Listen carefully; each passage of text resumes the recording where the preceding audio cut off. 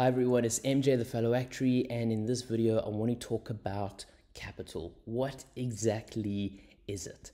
So what I want to do is start off with this diagram, which we should be familiar with from financial mathematics back in first year actuarial science. And essentially what we have here is we've got a large negative cash flow followed by a whole bunch of running costs, and then we've got some positive cash flow coming in the form of an income. And this can be for rendering services or selling a product. Now, let's start off quite simple. Let's assume a certain future. And a certain future, what we're implying then is that these cash flows are going to happen exactly when we think they're going to happen, and their size is going to be as expected. So what we're seeing with generally most businesses is that they have this large negative initial cash flow, and this represents, the equipment needed, the 3 months deposit of rent, and any other startup costs needed in order to get the business up and running. However, once the business is running, there's still going to be some running costs. You got to pay salaries, you got to pay rent, but now you're also going to be enjoying a positive cash flow. The positive cash flow represents the income that you generated, like I said, from either selling your product or from rendering your services. Now, if the positive cash flows are greater than the negative cash flows, the business is going to enjoy a profit. An investor can calculate their returns by saying, well, okay, the amount of profit this business is going to make divided by the startup cost is going to equal a return. And what an investor is going to do is they're going to compare that return to other opportunities. And if this return is higher than the other opportunities, then they're going to invest and carry out this venture. And what we can see is that because we have said that the future is certain in this instance, no additional capital is needed because the startup costs and the running costs are going to occur as expected, and the amount of income we're going to make is going to be as expected. So if we can predict the future, we don't need to hold any additional capital. However, we know that in reality, the future definitely appears to be uncertain to us. And what this means is that all future cash flows are unknown, and we can model them with random variables. Think about it. When you start a business, you don't know if you're going to sell 10 of your product, 20 of your product, or 30 of your product in the next month. It is a little bit of an unknown. Of course, if you've done your market research and you've done a whole bunch of surveys and all these other things, spoken to customers, then you can work with some sort of expected value, and you kind of know what your expenses are going to sort of be. So again, you can work with expected values there, and you can work with this expected value to determine if we expect a profit or a loss. But it's important to appreciate that these still are random variables. No matter how much research you do, there still is going to be variance. And that means that there's a chance that we're going to incur a loss when we expected a profit. And a good example of this is with, say, the coronavirus. Not a lot of businesses were expecting a shutdown of this duration, which has disrupted business. It has seen income decrease, and in some cases, expenses increase as they try and adjust to the new situation.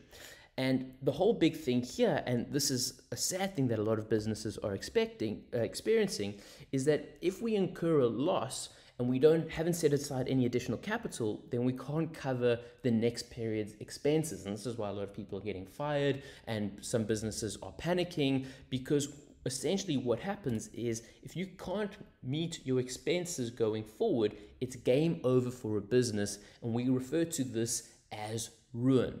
So because of an uncertain future, additional capital is needed by the business to prevent ruin. So no matter how well you think you've understood the market, no matter how well you think you've done your research, unexpected things can happen, like the coronavirus or something else that can put all your business plans into a shamble, and therefore you do need additional capital to try and prevent ruin.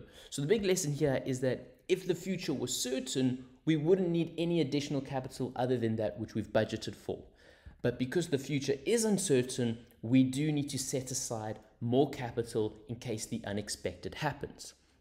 Of course, the big question now is, well, okay, but how much is needed? And this is going to be the question that actuaries and other analysts really spend a lot of time thinking about. How much capital is actually needed? And we could say, oh, the better capital or the more capital we have, the less chance of ruin. So let's try and hold as much capital as possible. And that's great, except for the realities that, one, we have limited access to capital. Remember, we live in a capitalistic society where capital is very much scarce. Also, there are lots and lots of competing opportunities for capital. If the return is higher on another venture, then the money is going to move there and not to your venture. So what investors are actually looking for is they actually are looking for businesses that require less capital. That's going to be more attractive to a shareholder because it's going to result in a higher expected return. But it's important to balance this with the idea that, okay, but the more capital means the less chance of ruin. And this is something that we're kind of seeing with the airlines, specifically in America, is what they were doing is they were taking the capital that they had because they had from 2010 to 2020, they made lots and lots of money. Instead of storing this capital as a reserve for a rainy day, like what's happening with coronavirus, they bought back shares from the shareholders. And what this did is it reduced capital so that the returns looked better. However, now that this big disaster has struck, the ones that were doing these buyback schedules, they now have a much higher chance of ruin. And this is the thing, is when it's a non-financial business, it is the owners of these companies that get to decide on the level of capital. And of course, if the one competitor is buying back all their shares and boasting these high returns, the others in the industry almost have to do the same. Otherwise, shareholders are going to dump their stock and buy the other one. So that's a bit of a problem, and we're seeing that it's causing quite a lot of issues now in America in the aviation industry.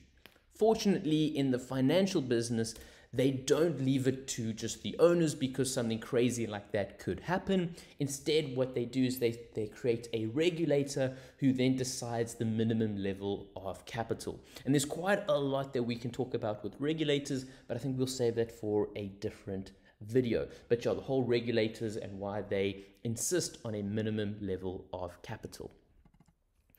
But let's maybe return to our original question. So what exactly is capital? And we can say that it is the additional funds needed to cover uncertainty around future cash flows. And future cash flows, they kind of can be broken into four things. We have unexpected falls in income streams. This is when we don't sell as many products as we thought we were going to. There could be an unexpected fall in asset value. Maybe you've set aside some money, but you bought shares, and now with the coronavirus, the stock market has crashed, and now your assets have gone down. You could see an unexpected rise in expenses. This is because now you have to find alternative suppliers, and they're charging much higher because there's so much more demand for whatever service that they're offering. And you could also see an unexpected rise in liability value, and this tends to happen more with long-term insurance, but it is something that could even happen with your general business, where you could get an unexpected rise in liability value. It's also important to see how capital management links in with risk management, because capital management at the end of the day is the most basic form of risk management. You just hold more capital, you've got less chance of ruin. Of course, that's not the only thing you can do. What you can do is there's also a whole bunch of other risk management strategies that one can deploy that can reduce uncertainty in future cash flows. And this can be from transferring risk to setting in policies and procedures, some sort of internal controls. But essentially, at the end of the day, what they're aiming to do is to reduce the required capital that is needed to prevent ruin at a given level of confidence. So let's maybe talk about this let's maybe look at this with some graphs. So let's say we have the following loss distribution. Frequency is the probability that it happens. Severity is how bad it was. So you can think over here, this is like a few 100 million, and then as it gets over here, it's like a few billion. So let's think of this as our loss distribution. How much capital do we need for a given level of confidence with ruin? So let's look at these two graphs over here. What we can see is that the capital required in the first one is less than the capital that we've set aside for the second one. And what that's going to result in is a higher chance of ruin than the second one. And this is basically just driving home that point that the more capital you hold, the less likely ruin's going to happen. So you can see as the capital increases, the probability of ruin represented by this alpha is going to shrink.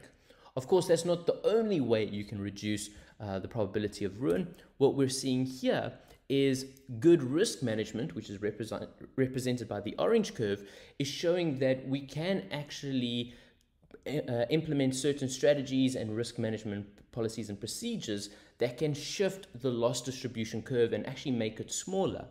And so what we see with risk management is that for the same level of capital, we can reduce the probability of ruin. So like I say, risk management and capital management kind of go side by side because both of them want to lower the chance of ruin. And because capital is limited, risk management can kind of come to the aid and say, okay, look, if we just act smart about it or be a little bit more cautious, we can reduce this probability of ruin. Of course, risk management also has an impact on returns, so it's not that easy, and you need to balance whether the cost of the extra risk management, and by cost I mean even the unexpected or the upside risk that you're foregoing, is better than the amount of additional capital that you needed to set aside to get that same amount of reduction in ruin. So it's not as simple as that, but what I wanted to show you that to decrease the chances of ruin, you can either introduce more capital or you can improve your risk management. But let's maybe talk a little bit more about ruin in the next video, where we're going to dive deep into ruin theory. I'll see you guys there.